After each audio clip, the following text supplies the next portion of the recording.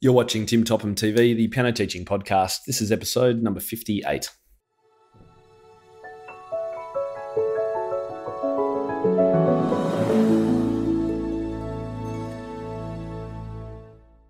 Hi everyone, welcome back. Great to have you with me today, and we've got a great episode, something a little bit different today actually.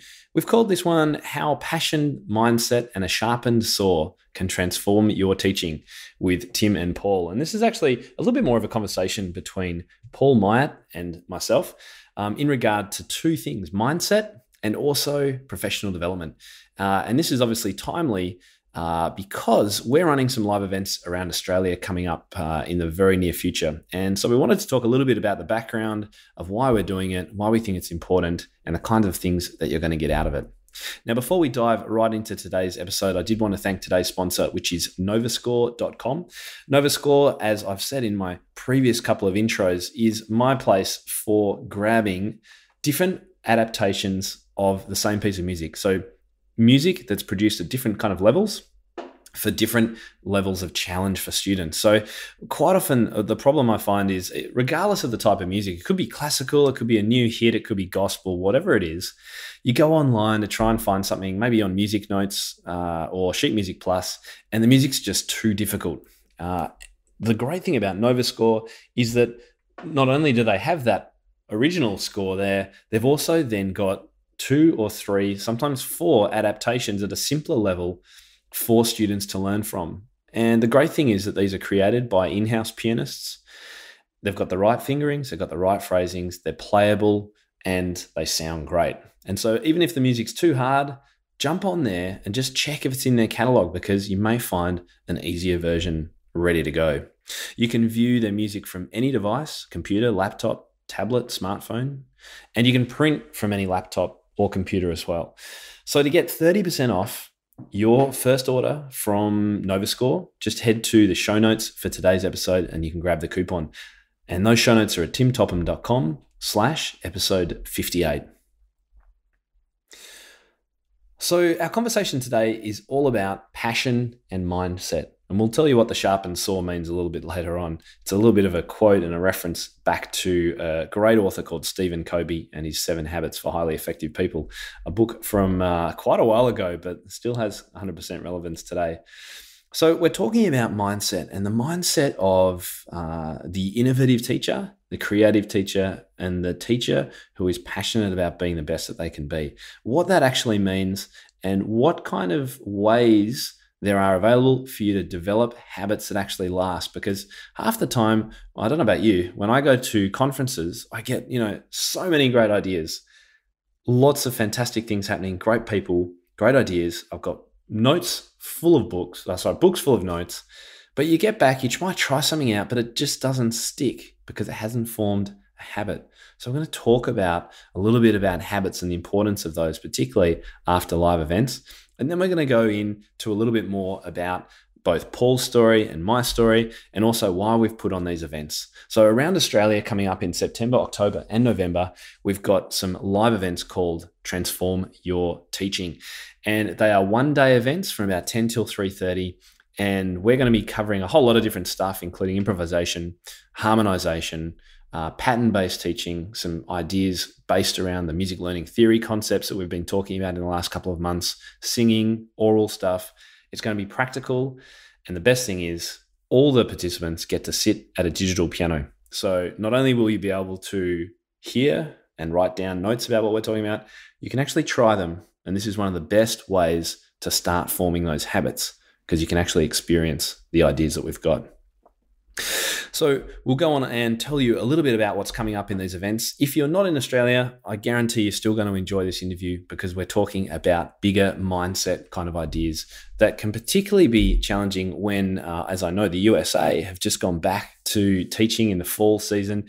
And, your mind can just be blown with everything that's going on and scheduling and all this kind of stuff. So sometimes it's a good idea to take some time out to listen to a conversation like this and just reset yourself. Now, if you're interested in finding out more about the events and you're based around Australia, we're traveling to Melbourne, Sydney, Adelaide, Perth, and Brisbane. To find out more and grab a ticket, timtopham.com/transform. All right, and today's episode's show notes and your coupon code for NovaScore will be at timtopham.com/episode 58. So here's the conversation between Paul and me about mindset, passion, and a sharpened saw.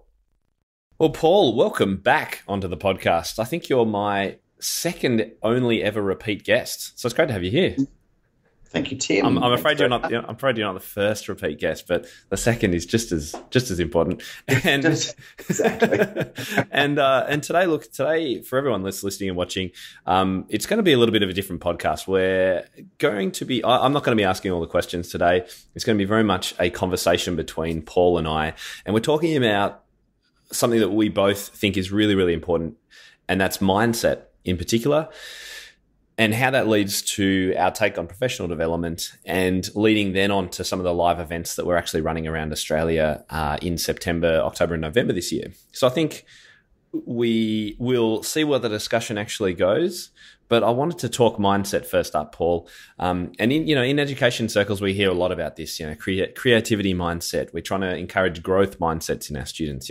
What's all of this about, and why, as teachers, should we be thinking about this as well? Well, Tim, I think that as teachers, it's really important for us to work with our students to guide them into what it is that they actually want. What is it you'd like to achieve with your music? And I see many times, myself included, I impose, well, we're going to do that grade 3 exam, or we're going to, and sometimes you think, is that really what they want? And it's really trying to establish what their mindset is around. Why do they want to learn music, and what's it going to give to them? And I think it's really about making a discussion, having a discussion with your students, and of course their parents, about what is it that you'd like to achieve with your music. One of the things I sort of say to parents, I would never wish that you would become a professional musician unless you really, really wanted to, but the scientific evidence about learning music is just astronomical. And as you know from your interview with Anita Collins, that there's just so much benefit from learning music, and the students can really benefit from just doing that. Yeah. I tend to ask all my students, I don't know if you do the same thing, I tend to ask them all, particularly the teenagers, why are you learning piano? What is it that's brought you here? And what would you like to be able to do in 3 years, 5 years, even by the end of this year, particularly if they're just starting and they're 13 or 14? What is it that's brought you here? Because I think it is vital for us to know that, to work out actually what our approach to teaching them should be. Do you tend to take that same line? I don't teach a lot of teenagers. So I teach a lot of primary age students because I only take students when they're 5 or 6. Yeah. So it's very adult directed at that stage, or parent directed. Yeah. But by the time they're 11 or 12, they're really making their own decisions. And it's really about having a discussion with them. And I find that those kids, to move them through onto higher levels, is really about having that discussion about what is it that you'd like to learn, and building. I think the way I teach, because I teach in classes, that they've built a community in music. So it's really about, I love coming to music because it's fun and my friends are here. So it's a little bit different, I suppose, than one-on-one teaching, which is what you specialize in. Yeah, yeah. And I remember interviewing Laura Kahar about piano community. It was how to create a community around her piano studio, and there's some fantastic outcomes that come from that. So students aren't just there because they know they've got to do their next exam or perform at the end of the year, but they're there because they can chill out with their friends, they can have a laugh, they can have some fun, they can learn some music. It's a different thing. Yeah, and they can make music together. Yeah. And that's, as a pianist, we often never play with anyone. And if you were to be a professional pianist, one of the jobs that you would be is accompanying. And and as you have just done, I know this last week at the AFB, the champion accompanist, and those as a piano teacher, another way to generate income is through accompanying, and so doing a lot of that sort of work, but in a situation, in a learning situation where they can actually play together, they learn to listen and they learn to be able to accompany and hear what the other person is doing, which is a really important skill as an accompanist. So if we kind of turn this around now from the student mindset to the teachers, I have a feeling that a lot of the teachers that watch and listen to these podcasts have a mindset of wanting to continually improve themselves. That's why they're listening anyway. So in some ways we might be preaching to the converted a little bit, but let's dive a little bit into the mindset of teaching. And what's your thought on that? Oh, professional development really is my first thing. I spend a great deal of time. Just this year I've done 2 big workshops on professional development. And I think that we have to, and it's a Stephen Covey cliche called, sharpen the saw. And it's about making yourself better so that you can actually impart the knowledge better. So I think from a teaching perspective, one of the first things you can do is actually improve yourself and put yourself in a learning situation. Yeah. Because as a teacher, we sometimes forget what it's like to actually be a learner. And in my hobby job, I'm a swimming coach. And I always say to the people when I coach swimming, you know what my real job is? I'm a piano teacher. And they go, oh, wow. And they go, how does piano and swimming go together? And I said, well, actually, they're really similar to teach because we don't do either of them naturally. We don't naturally swim. We don't naturally play the piano. And they're both very technique-based activities. So the process that you're going to use to teach is going to be very similar. Yeah. I wrote recently about my experience of learning guitar. And I think in that article, I talked about how maybe 5 years ago, I had to learn how to teach trumpet and trombone because I was asked to teach it in a Year 7 band class at one of my schools. And I'd never taught either of these instruments before. And, when I was asked to do it, I thought, oh, no, the last thing I want to do is learn how to play trumpet and trombone. But I got into it and the experience was absolutely fascinating because I was a complete and utter novice. I had to go and get lessons from the teacher who knew how to play it. And I had to struggle through the basics of making a sound, finding a note, getting the embouchure right. It was a great experience. And when I think about my own mindset and the way I approach things, I have to say that I've learned so much from being in the learner's shoes. And also with my diploma that I did, my performance diploma maybe 4 or 5 years ago. It's exactly the same thing. You're sitting there as a piano student, you suddenly realize it's exactly what it's like. You go in there, you've done all your work and everything falls apart and it's just fascinating, I think. Exactly. Well, I know all about falling apart. I started learning classical singing about 3 years ago and did my grade 8, got an A for my grade 8, thought, oh, right, I'll just go straight to Amos. And then massive fail. Right. So we should tell everyone if they're overseas, what's Amos? It's a diploma in the performance of a particular instrument, or obviously I was doing classical voice. And this is run by the AMEB, who's the Australian Music Exam Board. So what happened? Wasn't ready, really. I'm busy, and I thought I could get away with not doing as much practice as I really needed to. But I suppose the exam was about a month too early, and I was singing a Bernstein piece that was my accompanist and I actually got from the start to the end on the Wednesday before the exam for the first time. Oh, God. It was never going to end well. Oh, no. But it was a great learning experience. It was, it was really about getting back on the horse and going again and going, well, I learned something from that. I learned, actually, I do need to do a little bit more work, and I'm not really as clever as I thought I was. And that's a really good one for kids as well, because I know I've had kids that get A's for for grade 1, and then they get a C for grade 2 or grade 3. And it's like they had to learn that they actually have to put the work in, whereas before they were talented. So it's a really good thing for us to learn as well. And it certainly was great for me to experience that. But I'm back on the horse. I'm going to do it again next year. And I do it as my hobby. I sing with the symphony chorus in Sydney, so I get to sing beautiful music, but it's just about fun. But it's really, again, putting yourself into that learning experience. I don't know how you do it all. Coaching, swimming. You coach running as well? I do.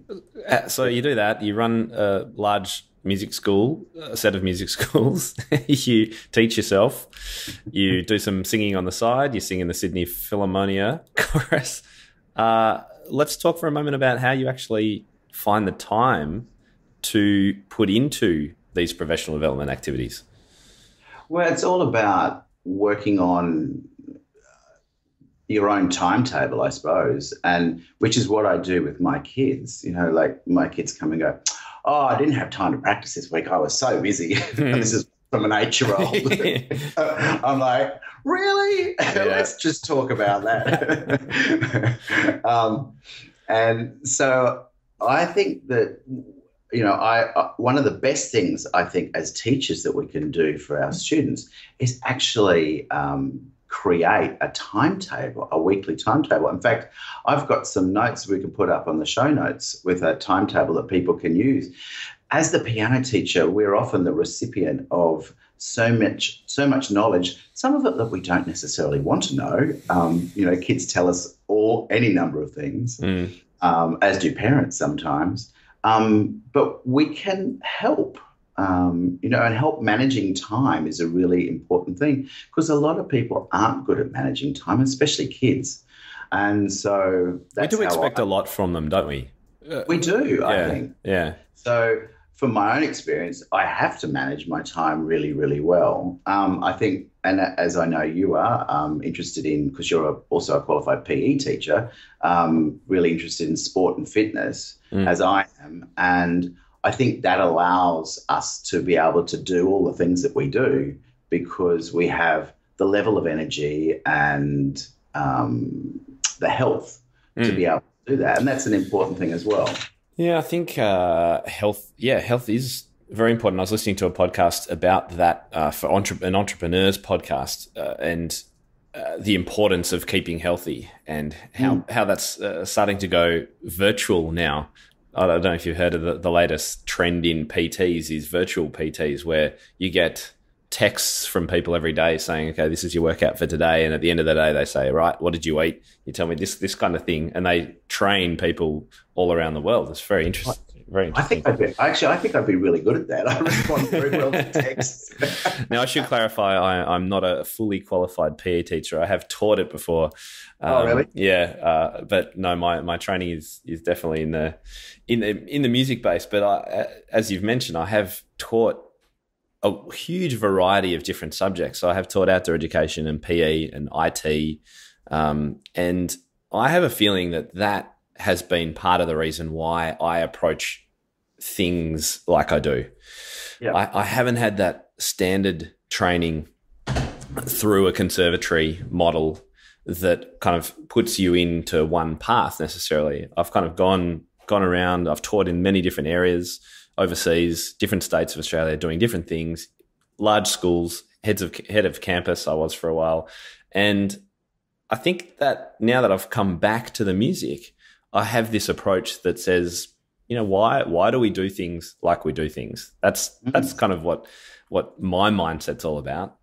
And I remember when I first started really getting into the piano teaching, I reconnected with my old teacher, and who I remember her distinctly saying that, you know, you're likely, because of the way you approach things, you're likely to ruffle some feathers in a fairly traditional industry. And I've always been reasonably proud of my approach to doing that, because I think by asking questions and finding out whether we are doing things the right way and asking, can we do it better, or should we do it differently, or why don't we just give it a try anyway, we have this potential for huge growth. Exactly. Well, as one of the quotes that we were talking about, from Albert Einstein, once you stop learning, you start dying. And I know it's a bit morbid, but it's, I think it's spot on. I agree. I mean, my dad's in hospital at the moment, and I'm trying to. He did the tests for how his brain is operating, and he got 98% or something. And I'm thinking, Dad, you can learn how to use the internet, and I'm trying to get him to use the internet and stuff like that. So, and because I think it's really important, he needs to start learning because it really gets your brain going and stuff. Go on. I was just going to say, talking about the whole brain stuff, you mentioned that I coach running and swimming, and I actually coach running and swimming for a charity, which is called Can2, and they raise money for cancer research. And so participants go and do an event, and then they have to raise money for that during the time that they are training. And they have raised over $10 million. Over $10 million in Australia in the last 10 years. It's quite amazing. And they fund cancer researchers. So in Australia, something like only 10% of research grants are actually ever granted, 10% of all the grants. Right. And so they fund these researchers to do research into cancer. And they bring these researchers around to meet the participants. And I always sort of say, so did you learn music when you were a kid? And they go, oh, yeah. I played the trumpet or whatever, or piano or something. And every single one of them that I've spoken to has learnt music. And my thing is, I don't want to teach the next Beethoven or Mozart. I want to teach the next Nobel laureate to find a cure for cancer. And so that's my big thing about why I do coach the running and swimming, because it's at the end of the day, it's helping these kids who are incredibly talented and often made talented because of us little piano teachers along the way, building creativity with them that has allowed their brain to open up and be creative. And they've done their PhD in science or whatever, and it gives them an opportunity to get work and then find cures and stuff. And they've actually had 2 major cures created in the last 10 years, which is just amazing. So what would you say to music teachers who might be umming and ahhing about the events that we're running? We've got a one-day events we're going to talk about in a moment, which is all related to the concept we're talking about. What would you say to them if they're a bit on the fence? They've got a full studio, parents seem happy, kids are playing piano. Why should teachers in that situation still consider an event like the one we're running? Can I go back to the Albert Einstein quote? I just think... it's pretty easy, though, to get into a comfortable groove and just keep doing the same things, isn't it? Yeah, it is. It really is. I think that a lot of people, when you get into that groove, things start to decay along the way, and you might notice it. You'll have 1 or 2 students that drop off, and then you think, oh, maybe I should do something, And so I suppose have a look at your studio, have a look at what you're doing in your life, and is it matching the mindset that you want to set out to achieve? And then go, maybe I could learn something. And I always go to workshops with the sort of thought of, if I can learn one new thing, it's been worthwhile. And some of the things that we're doing is talking about getting teaching improvising, which a lot of people are absolutely terrified about. And so are kids often as well. So some really easy strategies for doing that. Some fun things to do with technical work. Getting kids to read. Is that a bloody nightmare or what? Especially when you teach using, we use a sort of music learning theory approach. So listen, sing, play, read. Oh, I knew I had to get to that. Yeah. I was actually just talking about that whole concept with Susan, when I recorded her podcast, we were talking about the special needs teaching and the importance, again, the music learning theory concepts keep coming up. And it works in that area as well with special needs students in particular. The reading is a lot. Sometimes you wouldn't even get to it, but singing, listening, that's what it's about at the start. It's got to be. Absolutely. Experience. And then that whole thing about, all the, for example, in Australia, all of the theory exams have gone online, and we're doing so much stuff online. And just, even talking about the importance of using a pencil and why it's important, and sharing ideas on how to, what have you done? What have you used? And I think the ability for teachers to actually sit down at a piano with somebody else and share ideas has to be one that is just so valuable. Well, let's talk a little bit about that, because that's one of the key differences in the events that we're running. We're going to be giving everyone a digital piano to work at. That's right. And I think that is so crucial. One of my big kind of things that I think about is habit forming. And unfortunately, what tends to happen at many of these events that I go to and that others go to is you come back with so many great ideas, and you've written them all down, and you've got notebooks full of great things. But a week later, a month later, 2 months later, the problem is that we tend to slip back into the old routines. And unless we actually make a conscious decision to try something and try it a number of times, it doesn't tend to stick. Do you find the same? Well, take the sport analogy. It takes 8 to 12 weeks to make something autonomic, which means that you mean automatic, or do you mean autonomic? No, autonomic. Okay.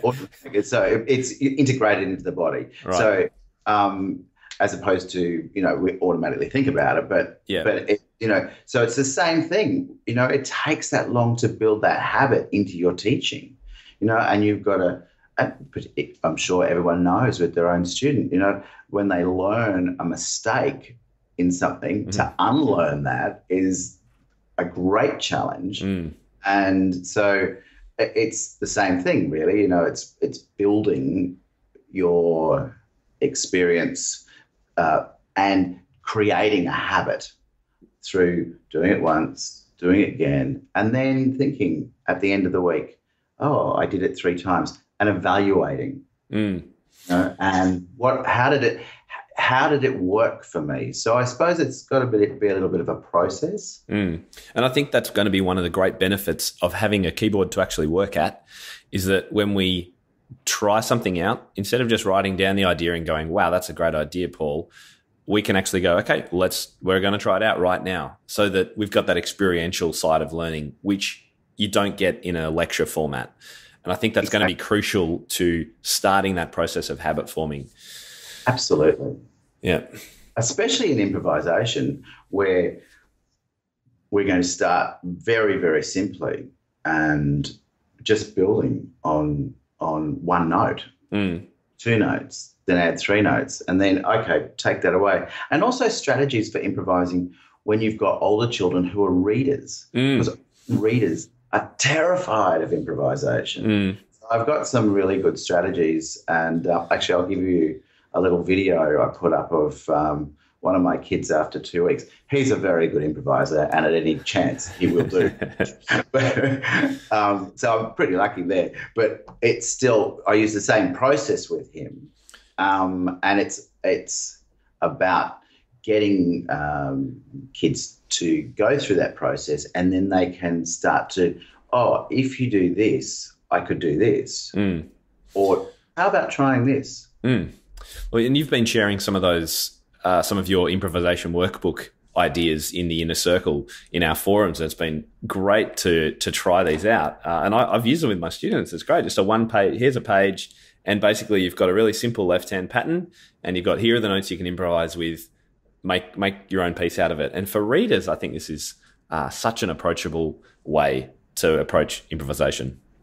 Yeah, and it's easy. I'm not inventing the wheel. This is all come from my auth background, doing workshops with, Richard Gill and the likes of, and that sort of quality educator. You get so many amazing ideas. So they're not my ideas. I'm just sort of using them in piano. What I suppose is unique is that Orff is often used in schools and in big groups and using for recorder or for xylophones and things. But the same things you can do on piano as, was it Vashti? Vashti. Vashti, sorry. Yes. And I mean, she was great. Your podcast with Vashti was sensational about some of the things that you can do. Yep, that's episode 45, which was about using Orff.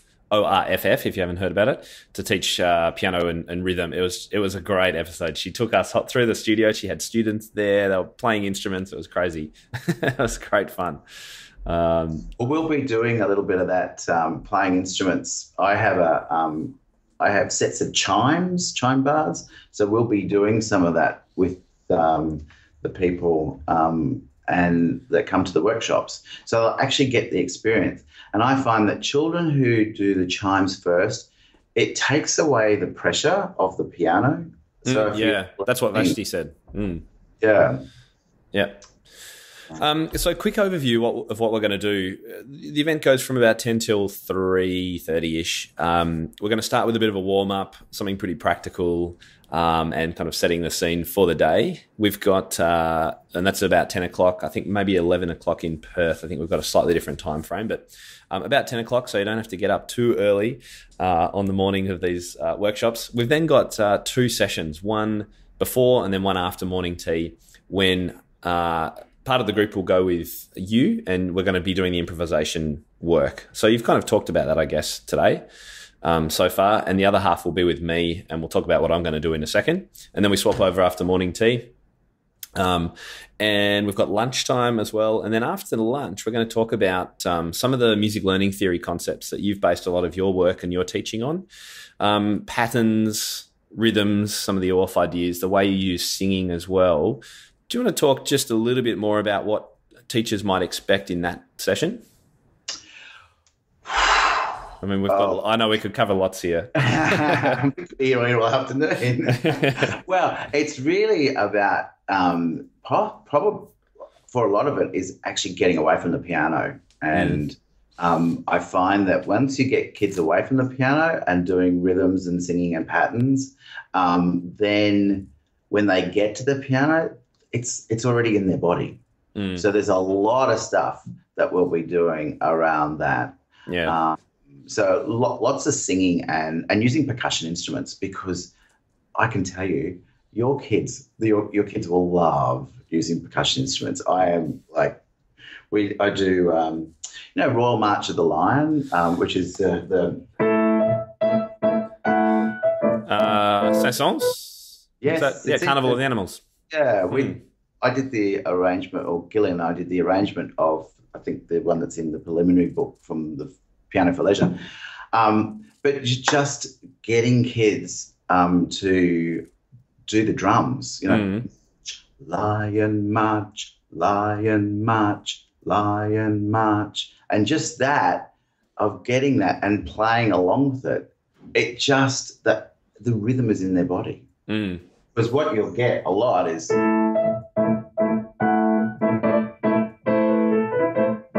or something like that. They'll start playing the rhythms. Both hands together. Yeah. Yeah.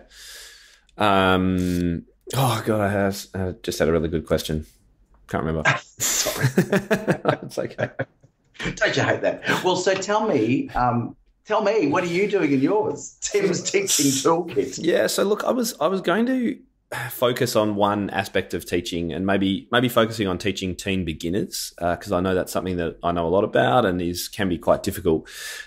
But what I actually thought I'd do, this is what my schedule from this year's presenting looked like, and so I've given, I don't know, a number of speeches and keynotes and things around Australia in particular this year. So I thought I'm actually just going to take some key things from each of those talks that I've given and the things that I do in my studio, and package it into one really practical session.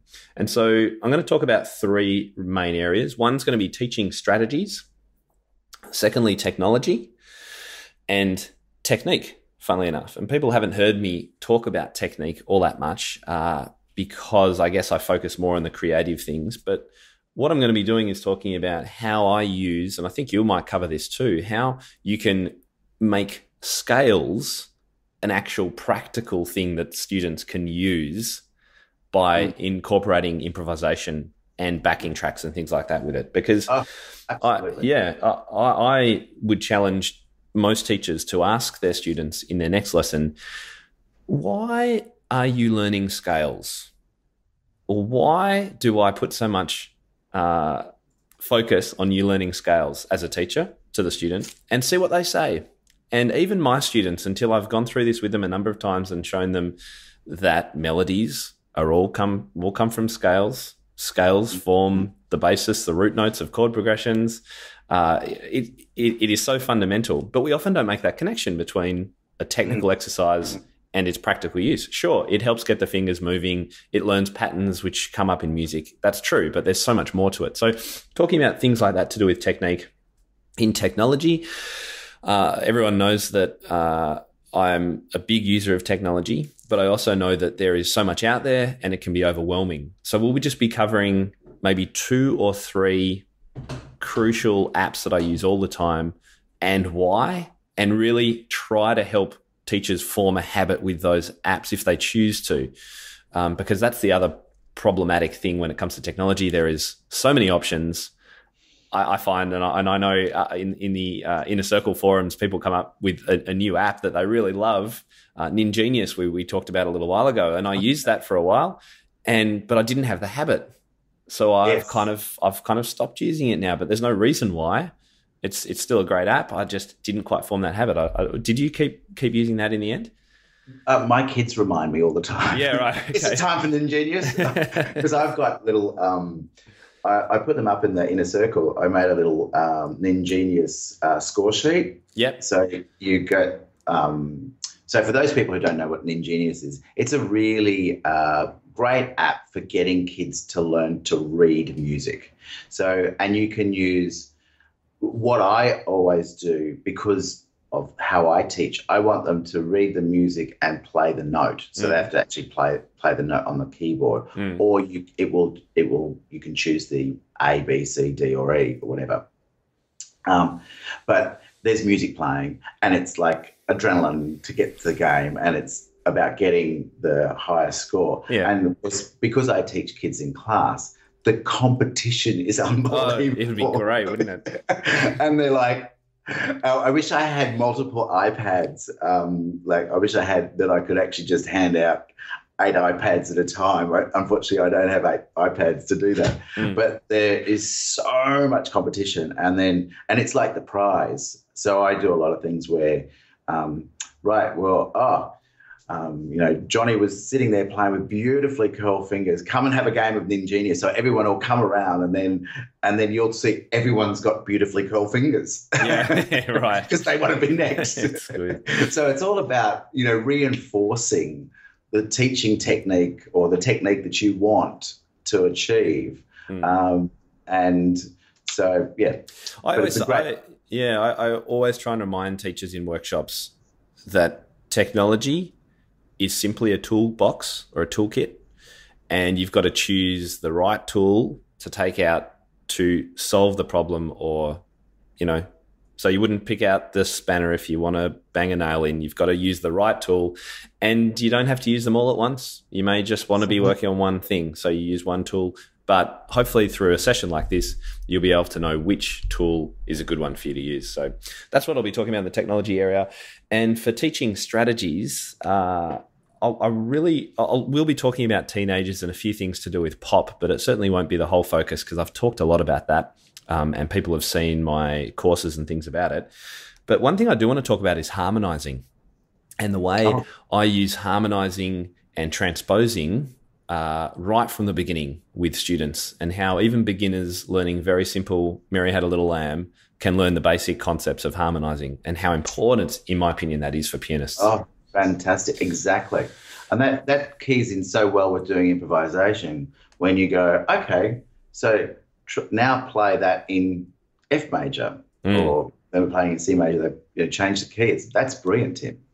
Cool. So that's I want to go yours. Yeah. We'll see. I might let you have a sneak peek at some stage. I don't know how that's going to work, but anyway. So that's kind of that's the overview of what I'm going to talk about.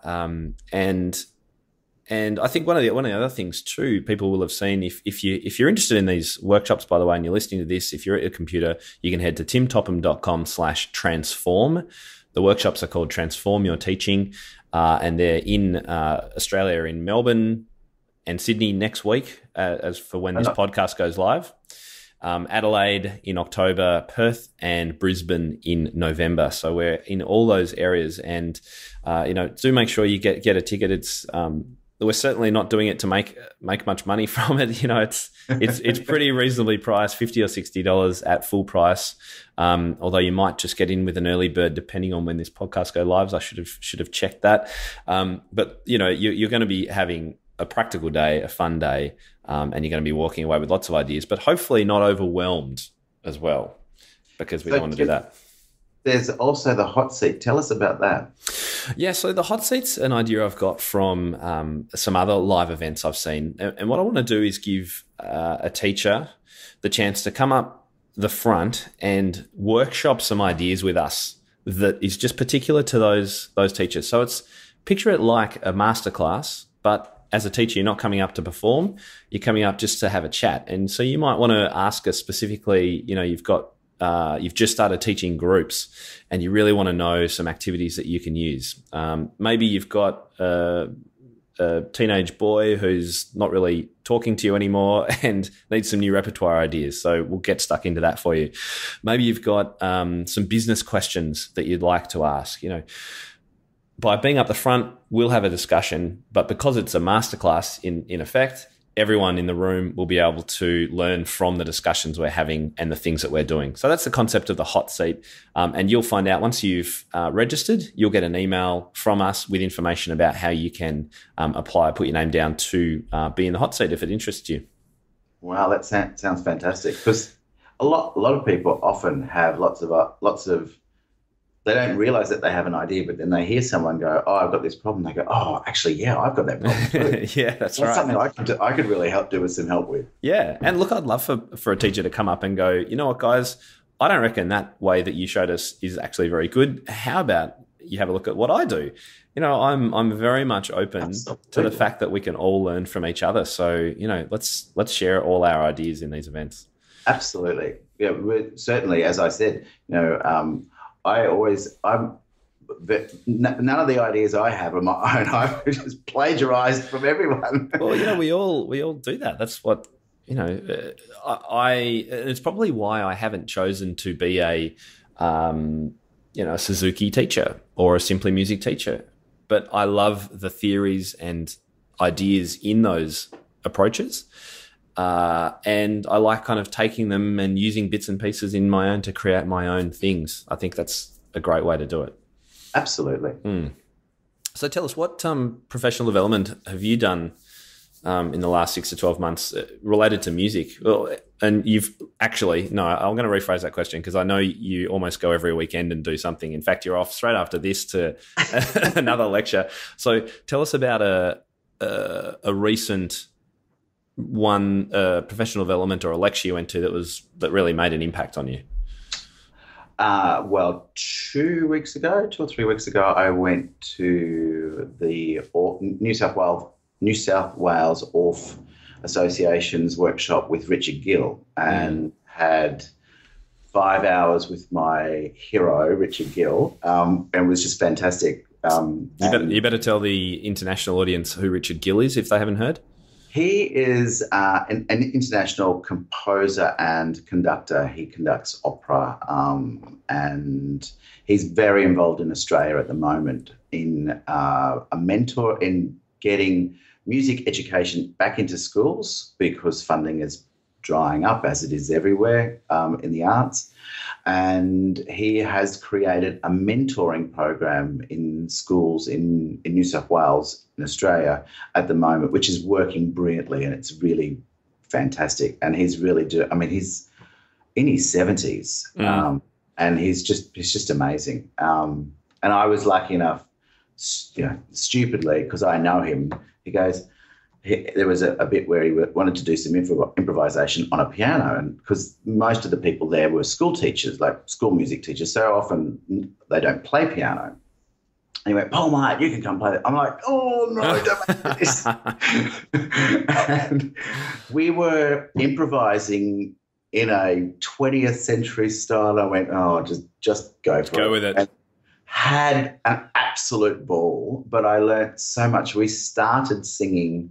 The day started with singing 13th century chant, and we finished with singing a Stravinsky work, which was almost the same as the 13th century chant. It was quite amazing, and we covered all of the harmony that happened from the 13th century to the 20th century.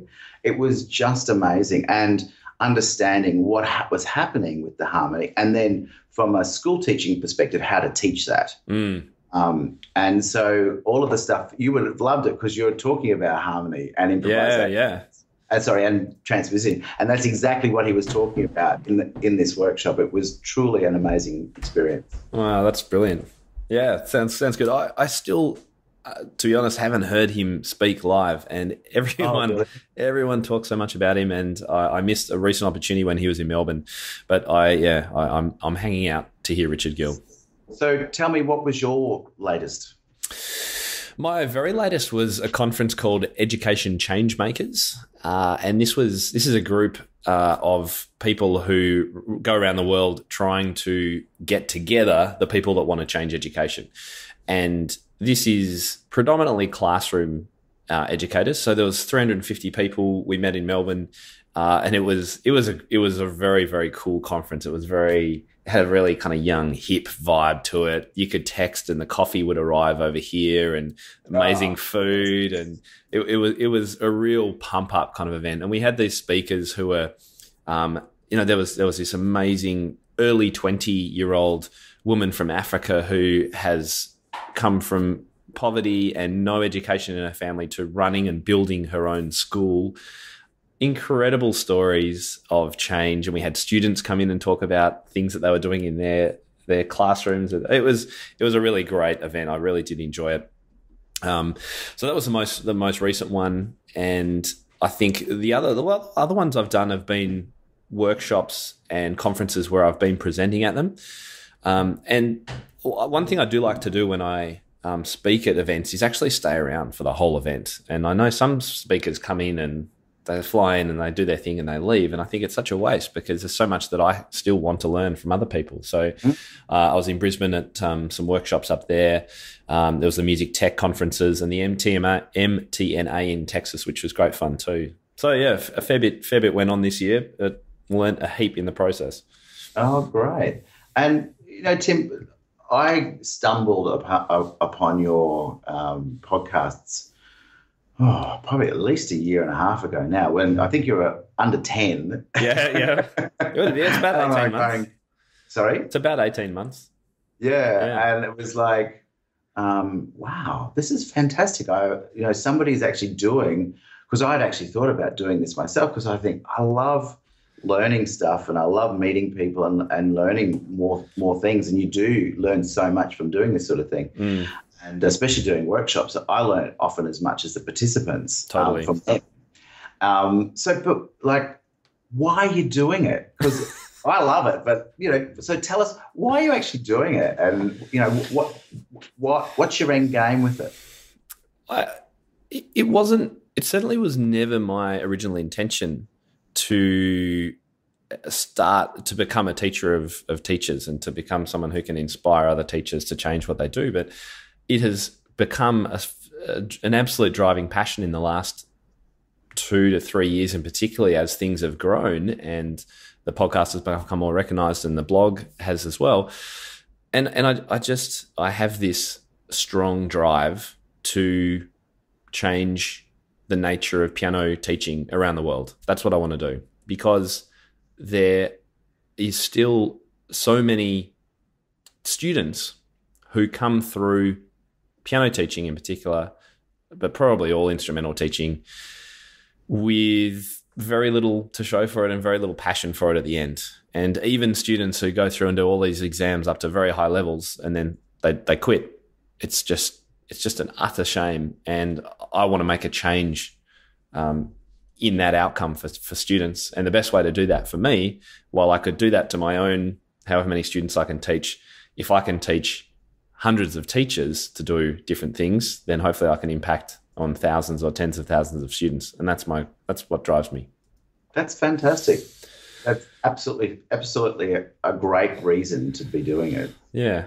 Well, hopefully it's making an impact. I do get some good feedback, so I know that there is change going on. And I would just love people who are listening to this podcast and any of these podcasts. If you're enjoying it, then please share it with other teachers so that we can get other teachers doing the same thing. That is why I put all the effort in that I do. As crazy as it is. Now we based talking about arts education. I went and saw Julie Andrews. Yeah, wow. At the Opera House. She in an interview with her because she's directing the Australian Opera's My Fair Lady, which is the 60th anniversary of the production that she was in 60 years ago. Wow. So she's in her 80s. And she has just done a television show for Netflix on arts education and the importance of arts education. And she's done it with her daughter. And one of the things that she says is, are we lucky or what? And, you know, I sometimes think to myself, you know, we're really lucky to be able to have this sort of stuff. But I was thinking about it, and I think it's just really important that we are actually doing and promoting arts education and teaching in the best possible way we can. You know, I see a lot of, often because I teach a lot of primary age kids, I often get a lot of kids who've been learning at school with headphones on and just doing a 2-minute, or, you know, they're having a 30-minute lesson, but there's 6 of them having a 30-minute lesson all on headphones. And so the teacher goes around to each one. So they effectively get a 5-minute lesson. I think, so that's not education. That's not what music teaching is about. So why I'm passionate about music education as well is also about that whole arts education, that it improves our community. Absolutely. And the arts are so important, and that wouldn't it be great if those people could be involved in the arts in some way? And it builds audience for professional musicians as well. And you know, we don't even need to talk about the research. I think most people would know about the positive effects that music has, all that kind of stuff. We all agree, we're all musicians anyway. But if there's one thing that we can do to show that we're serious, is be, 1, professional, 2, be the best we can be. And that means to continually develop ourselves and our teaching ability through professional development. Exactly. Yeah. Working in schools too. I've worked in schools pretty much all my life, and I know that education keeps changing, it keeps evolving, and classroom teachers have to keep current and fresh and keep doing new things, because the schools will latch on to a new idea that they think is the way to move forward, and they'll go, right, all teachers need to now do this. And it's like, well, okay, let's go. This is what we're doing. Some would obviously get very frustrated by that, but good teachers will go, right, let's try this out. Unfortunately, of course, in independent music education, that doesn't happen. And that's when we can end up in our little silo doing our own thing that may be working, but could be better. Exactly. And this is the opportunity. This is why we're doing these workshops, so that people have the opportunity, and they're reasonably low cost. People can come along and be part of it, and also make new friends and socialize. Yeah. Which I just think that's one of the great things. I love going to the workshops to meet new people. Yeah, let's face it, that's, you know, another half of the whole equation of a live conference or workshop, isn't it? It's meeting people, hanging out with physical people. All the online stuff is great. I'm obviously passionate about it, but nothing quite beats hanging out and having a coffee with someone. Exactly. Yeah, cool. Well, look, I think we should probably start wrapping it up. So for people who are interested in the events, I'll quickly run through the dates. Melbourne is 21st of September and Sydney the 25th of September. This is 2016, both in school holiday time. Adelaide is... So Melbourne is a Wednesday, isn't it? It is a Wednesday, yes. And Sydney's a Sunday. Yeah. Yes. And I think all the others are Sundays. So Adelaide's the 2nd of October. Perth is the 6th of November and Brisbane the 20th of November, all around about 10 till 3 or thereabouts. And you can grab tickets and find out more, read about what's actually happening, timtopham.com/transform. So is there anything else you wanted to cover quickly before we wrap it up, Paul? Not that I can think of, Tim. Beautiful. It's been good. I think before we started talking about this, we said, look, we could probably chat for about 3 hours on these kind of topics, but I think we've done pretty well. We're right on 50 minutes. Exactly. So look, thanks so much for joining me today, and thanks so much for working with me on these live events. It's going to be so much fun. I actually can't wait to do it. It's going to be great. Yeah, me too. I'm really looking forward to it. Brilliant. All right. Well, I'll see you very soon. And if you've got any questions, guys, about any of the events or what we're doing, just head to the show notes page for this episode, which will be timtopham.com/episode 58. And we'll pop some links there to any of the things we've talked about. And you mentioned a video that you've got too, so we'll chuck that on the page too. No problem. Great. Thanks so much, Paul. We'll speak to you again soon. Cheers, Tim. See ya. If the idea of a piano teachers community where you get to access the best educational resources, rub shoulders with expert teachers from around the world, and have immediate access to feedback for any of your questions, then Inner Circle membership is for you. The Inner Circle is my private community of piano teachers from across the globe who share a commitment to creating and delivering the most inspiring, modern and progressive learning experiences for their students. Membership is now open, so head to timtopham.com/community to find out more and get involved today. I can't wait to see you on the inside.